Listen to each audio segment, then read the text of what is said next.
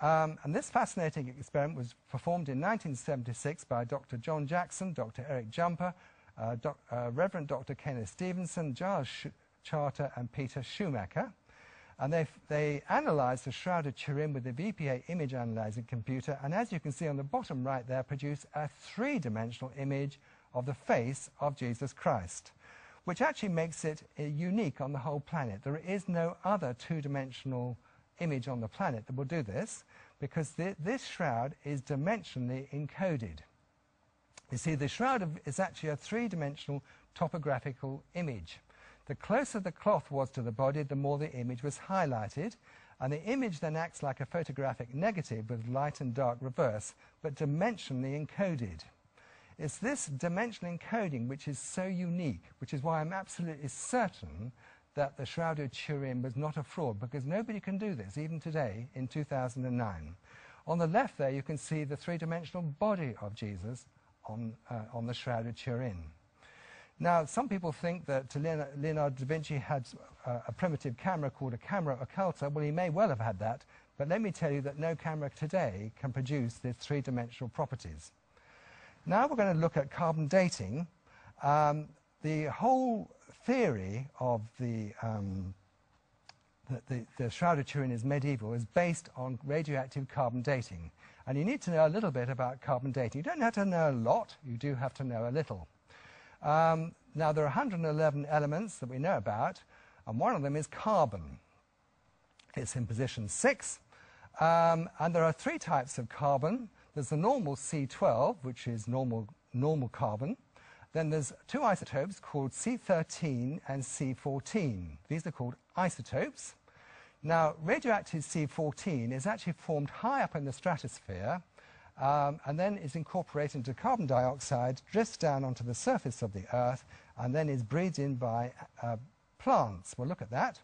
So radioactive C14 is formed in the upper atmosphere by the bombardment of nitrogen atoms with cosmic rays from the sun. We don't have to know the details of exactly how it all works, but let me just tell you very simply that this radioactive C14 is then incorporated into a gas called carbon dioxide. So a very small amount of CO2, or carbon dioxide, has radioactive C14 in it, which then drifts down through the various layers makes up the air, the surface above the Earth, drifts down to ground level and is incorporated using photosynthesis into the plants. So the plants then have radioactive C14 in them. And then, of course, we eat some plants, but animals also eat the plants, and, of course, we eat the animals and the plants. So both the plants and the animals and humans as well all have a small amount of C14 in them. Now, the whole basis of carbon dating is based on the radioactive decay. On the right-hand scale there, if you look, you can see the figure 16. So if you had 16 grams of C14, which you wouldn't have because we're only talking about tiny amounts, but if you came back after 5,730 years, only half of it would have decayed. In other words, it's not C14 anymore. It's decayed back to nitrogen. If you came back after another 5,730 years, you'll find there's only 4 grams of C14, and so on.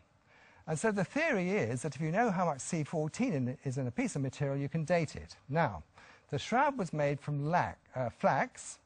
The Shroud of Turin is authentic and was manufactured at the time of Christ. And the linen in the shroud, manufactured around 33 AD, already had radioactive C14 in it because it's made from flax, which is plants, which has got radioactive C14 in it. So the shroud from the time of Christ had radioactive C14 in it. Now, this is very important. Carbon dating doesn't actually date anything. What happens is the people who interpret the results basically use the known rate of decay of C14, and using this known rate of decay, you can see in the British Museum that various specialists have said that the Shroud of Turin, based on carbon dating, is based 1260 to 1390. The AD 1260 to 1390 date was calculated by secular scientists who haven't taken into account the physics of the resurrection, and that's what we're going to be looking at. Now, this is very important to understand. It's not that complicated. According to carbon dating theory, if the shroud had very little radioactive C14 in it, the radioactive C14 must therefore have decayed, and it must be dated 33 AD. So on the right, they have a very pale shroud, which indicates that there's very little radioactive C14 in it. The glass is empty, and that would be a 33 AD shroud. But what they actually found was, on the right there, a very bright shroud, shall we say, indicating lots and lots of radioactivity. There's a glass half full to illustrate we're talking about lots and lots of radioactivity in this shroud, and therefore they say that according to the laws of carbon dating, it must be medieval, and maybe they haven't actually said, but a lot of people say that Leonardo da Vinci created the shroud. So just to go through that once again, a very pale shroud, very little radioactivity, it's all decayed, an empty glass, it's the 33 AD shroud. A 1325 AD shroud would be, on the right there, lots of radioactivity, lots of C14 present, therefore it must be medieval, therefore possibly Leonardo da Vinci or somebody else created it. I hope you can understand that. A pale shroud, 33 AD, very little radioactivity, lots of radioactivity, it's a medieval shroud, 1325. Now, Leonardo da Vinci couldn't have created the Shroud of Turin. He just couldn't, it's not possible. Now, Leonardo da Vinci was a supremely gifted Renaissance artist, designer, scientist, engineer, and thinker, and many people believe he created the Shroud of Turin. Barry Schwartz, the official Shroud of Turin photographer, has publicly stated that the Shroud of Turin could not be created by the cleverest scientists in the world today. In fact, I've said earlier, it would be easier for Leonardo da Vinci to have designed and launched the Hubble Space Telescope, which was actually launched in 1990. Now, NASA planned the work on the Hubble Space Telescope in 1970, and my point is this: the technology is now available for Leonardo da Vinci to create a Hubble Space Telescope. But the laser technology is not available today in 2009 for Leonardo da Vinci or anybody else to create a Shroud of Turin, because nobody's got that technology. So nobody can create a fake Shroud of Turin in 2009. So I want to now issue a challenge for all the Shroud of Turin skeptics, of which there are many out there, because most people think the Shroud of Turin is a fraud. Before you start, let me remind you of the challenges you face to create a fraudulent Shroud of Turin. First, you need to obtain a first-century piece of precious Jewish linen in a specific weave, 14 feet 3 inches long and 3 feet 7 inches wide exactly. This must exactly match the identical linen from Masada, Israel, woven in a specific way on a special ancient loom. Basically, this is unavailable, according to Mechtild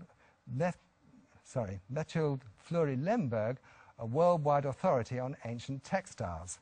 This piece of linen is very specific and must contain pollen from Jerusalem and calcium aragonite from ancient Jerusalem. And then you need to obtain not one but two different Roman leptons coins, both minted by Pontius Pilate in AD 29. Now, there are only 13 known specimens in the entire world of all 5 of the Pontius Pilate coins, but you need 2 more minted in AD 29. I'm going to say you're going to find that quite difficult to find 2 more. Then you've got to apply human blood type AB with a very high content of bilirubin, because that's what, when victims are tortured, as happened during the crucifixion, there's a high bilirubin content in the blood.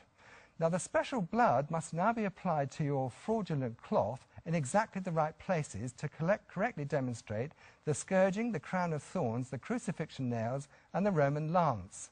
And you've got to apply the human blood before you burn the image on the shroud. There's no image under the blood, so the blood must be applied first. And the blood that you apply must exactly match the identical blood on the Sudarium of Oviedo in Spain, which is kept in a closely guarded sealed wooden box. Now, we suggest you wait for 3 days and 3 nights, because that's what we believed happened in the case of the original, but what you do is entirely up to you. But that's actually, all of that's very simple compared with the next part. Now you've got to scorch an image of a crucified man onto the linen using an unknown laser radiation technique in photonegative for the image and photopositive for the blood. the technology, as I keep saying, is currently unavailable in 2009. Your scorch marks must contain distance imaging three-dimensional properties which will convince scientists using NASA's VP8 image analyzing computer. Now, the Shroud of Turin, as I must remind you, is the only known image on Earth that contains these three-dimensional properties. We'd actually love you to create another one. We'd love to see how you're going to do it. Now, when you created this second Shroud of Turin, please put C14 on it to your 2009 fraud, so it will be dated to 1325 by radiocarbon dating. But before you do that, let me warn you that nobody has ever managed to apply radioactive C14 to any material to actually predate it by 700 years before the material's actual date. Now you've got to convince the whole world that the Sudarium of Oviedo in Spain, which contains identical blood type AB and identical blood marks to your fraud, is also a fraud just like yours. You've also got to convince the whole world that the Hungarian Prague Codex manuscript dated 1192, which shows the same herringbone weave and identical patterns of small poker bone holes found in your fraud, is also a fraud. Now, the Shroud of Turin is the single most studied artifact in human history, according to Chuck Missler. You've got a very difficult test now. You've got to convince literally thousands and thousands of highly qualified scientists, including many professors in their field, that your fraud possesses all of the properties of the Shroud of Turin. These will include photographic experts, nuclear physicists, botanists, archaeologists, historians, forensic pathologists, radiologists, carbon dating experts, textile specialists, and experts in ancient Jewish antiquities. A whole list of them. We've covered some of them, but there are a whole lot more we haven't discussed. Now we come to an even more difficult challenge for you, because, you see, Leonardo da Vinci is credited with doing two things. First of all, he created an image using technology which is not available now. In 2009, nobody can create a three-dimensional image like the Shroud. And secondly, create an image which was analyzed by the VP8 image analyzing computer, which is technology which was only available 500 years after he died. So therefore, you've got to be able to see into the future to pass part 2 of the test. Part 2 of the test is to create an image using unavailable technology. That's your first part, and then see into the future and accurately predict the technology which will be available 500 years from now in the year 2509 to scientifically validate your image. Your image must be unique in the whole of the Earth in the year 2509, just like the Shroud is now. Now, here's a conclusion to any rational and unprejudiced scientists. The Shroud of Turin is unique, and the technology is not understood, and nor is it ever likely to be. The Shroud of Turin is from the time of Jesus, with an image of a crucified man perfectly formed in photonegative with three-dimensional properties. Dame Isabel Pixek, I mentioned before, she's also a particle physicist and explains the physics of the image on the Shroud. She says that the formation of the image on at the formation of the image on the Shroud, there was an event horizon when the body of Jesus was suspended in space with zero gravity. She says that at the formation of the image on the Shroud, there was no gravity, no entropy, no gravitational collapse, no time, and no space. And she says that this conforms to no known laws of physics and is a true event horizon. Now, Dr. Auguste Setter has actually discovered how the image of the Shroud of Turin was actually formed. It was formed by radiation. Now, Dr. Auguste Setter is a radiologist in California and founder of the Shroud Center of Southern California, and he did a very interesting experiment on himself. Remember, he's a radiologist, and he said he believed that the image on the Shroud was similar to an X-ray, and that the image was caused by a blast of nuclear radiation. So he discovered, in our opinion, exactly how the image on the Shroud was formed. And he's actually very humble about his amazing discovery. He was convinced of the authenticity of the Shroud, and he believed that the image on the Shroud was caused by a burst of radioactivity. So he injected himself with radioactive material and produced an image with dimensionally encoded information. And then he put himself under the VP8 image analyzing computer and produced on the right there a three-dimensional image of himself, similar but not as good as the Shroud, without using any paint or pigment of any sort. You can read about his discovery on shroud.com.